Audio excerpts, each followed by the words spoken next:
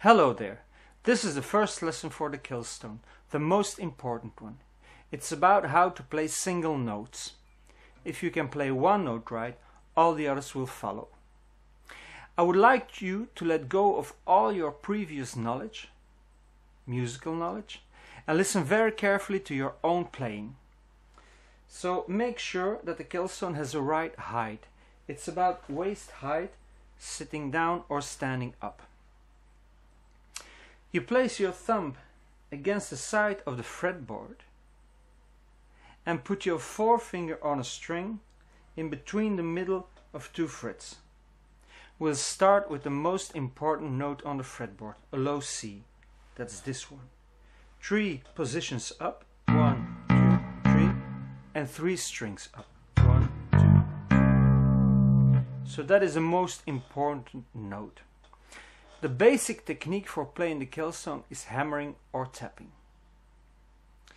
You hold your fingers flat to increase the area on the finger with which to hit a note.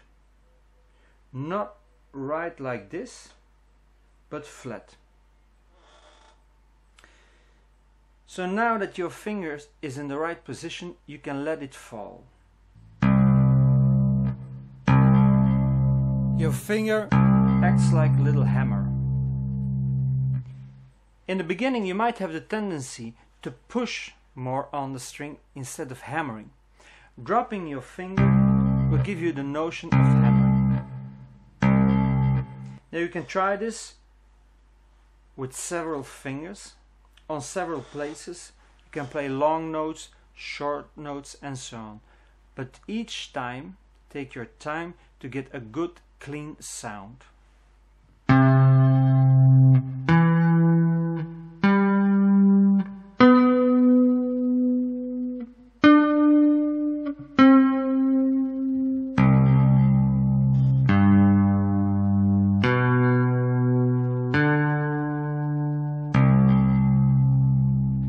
And so on and so on.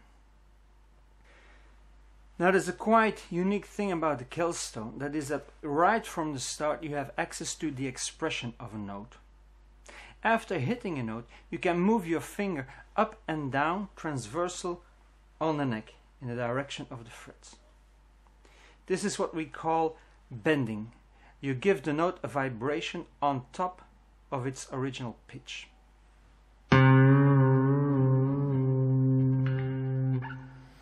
Saxophone players, violinists, vocalists, they do it all the time and it took them several months, even years to get there. Here you can do this right from the start. So try several bendings, short ones, long ones, fast and slow and so on. But do take your time.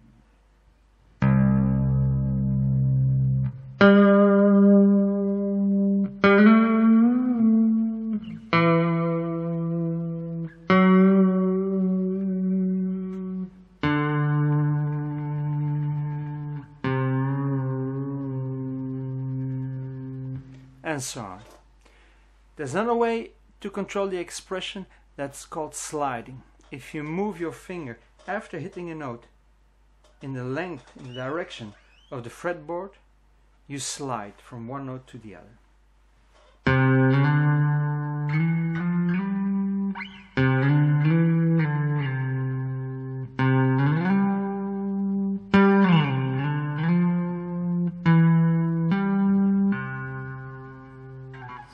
So now you can try the 3 things together. You hit, you slide, you bend, or you hit, you bend, you slide, you bend, and so on.